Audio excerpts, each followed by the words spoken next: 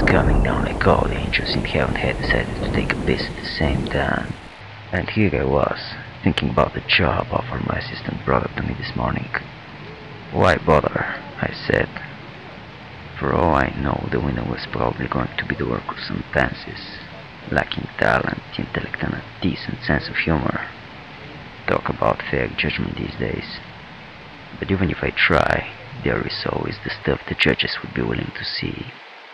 Brainless action, pointless epicness, homemade special effects, cheap jokes I can't stand, or all of the above.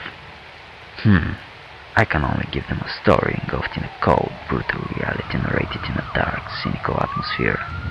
I can give them Sin City, but damn, my minute's already up.